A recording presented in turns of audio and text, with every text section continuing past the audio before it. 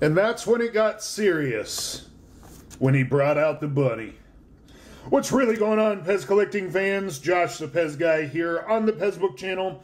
Do me a favor, leave me your questions, your comments, your concerns.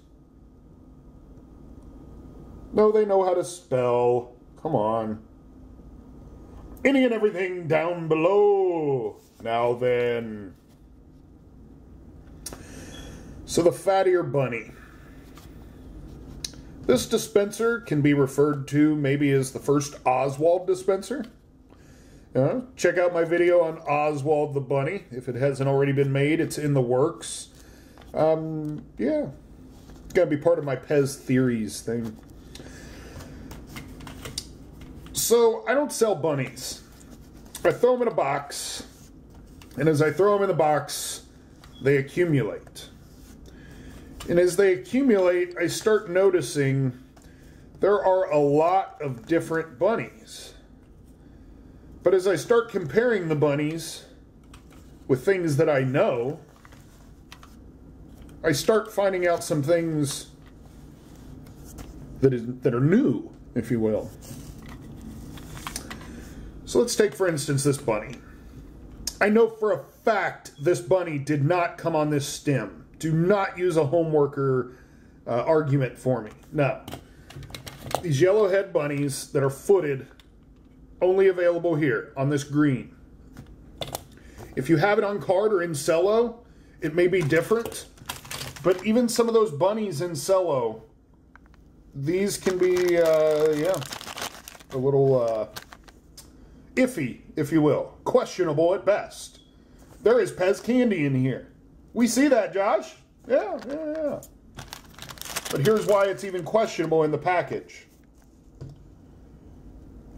An animal got in here. The only reason an animal, we'll just say a mouse would get in here is for the candy. This hole is big enough to put candy in. My guess is somebody had no candy in there and said, oh, it'll be worth more if I throw a couple packs of candy in there. So they threw a couple packs of candy in there. So I don't trust this bunny. No, not for sale either. Get out of here, bunny. There are a couple variations on the head. There's an Austria and a Yugoslavia version. Now, we aren't talking about the no feet. We aren't talking about peach, white, pink. We're only talking about yellow right now. We're talking about the footed. So let's get this no feet out of here.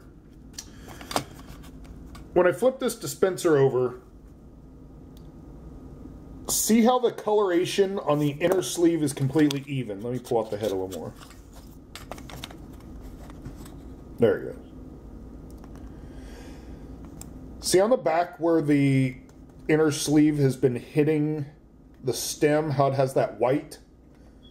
Well, if you look above that, all the coloration is even. Okay? So now that we know the coloration is even on a green one, that would mean it should be even on this one as well. But if you look right there, see the coloration? Excuse me, discoloration? This dispenser is not working with me. Bunny, I know your secret. It's coming out. Don't make... You gonna work with me now? Huh? Yeah. Yeah, had to take him out back and straighten him out, but we got it all taken care of. All right, in this area, see the white? That is a stress mark on the plastic from it being moved away it shouldn't have been moved. So it has been altered from its original state of being, if you will, for lack of a better term.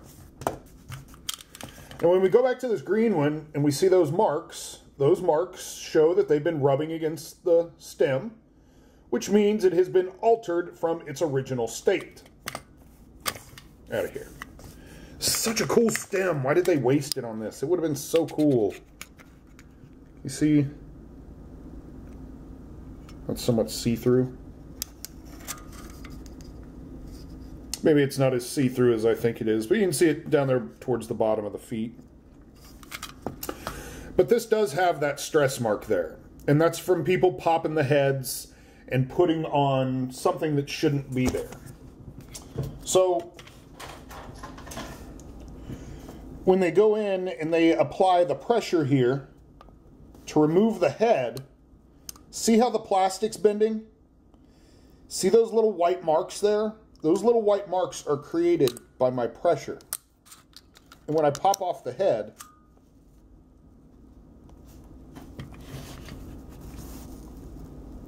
I'm not sure if you can see them in there. But those little stress marks there, right there, and right there, those have been made by putting this head on. So this is not a legit dispenser. This is something somebody fudged together, like so. They made sure the numbers matched up. But with these footed dispensers, there's a lot more information than the no-feet dispensers. I mean, I can understand this cop being on an IMC2 black stem or a white stem. Maybe a child took off the hat and put it on a different dispenser. Or maybe a home worker needed an extra piece of bread for dinner that night when they went down to the PEZ factory to sell them their toys to get paid. So this one right here, junk.